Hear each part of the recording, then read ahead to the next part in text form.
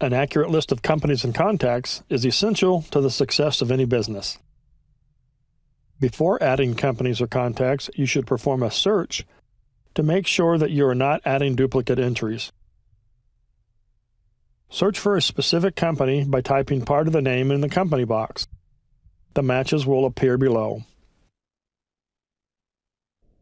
If it returns as blank, then the company has not been added yet. Now you can safely add the company without creating a duplicate. Click the +sign Add button.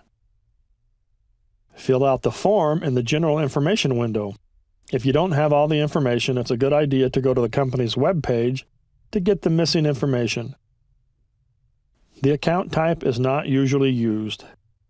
Select the office from the list on the left that needs access to the company.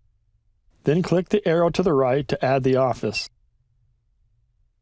The county is not required.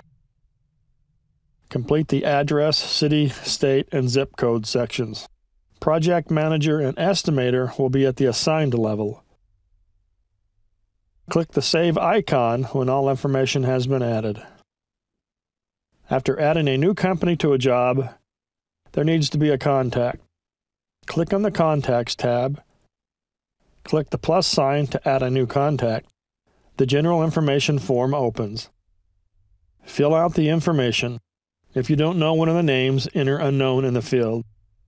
Username and password can be assigned if the contact will be using the company portal. If this is the first contact being added for the company, they must be selected as the primary contact.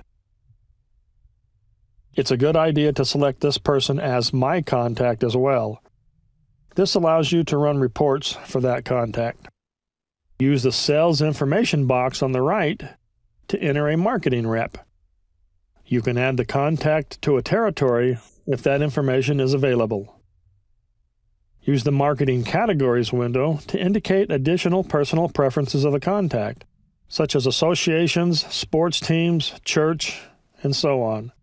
Click on the item on the left, then click the right arrow to move the item to the active side.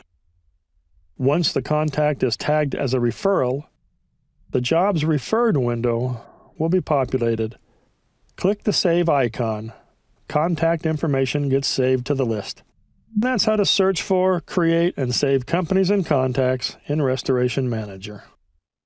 Fill out the survey below to let us know if there's anything you'd like to learn more about. And be sure to like this video and subscribe to our channel for more expert tips each week.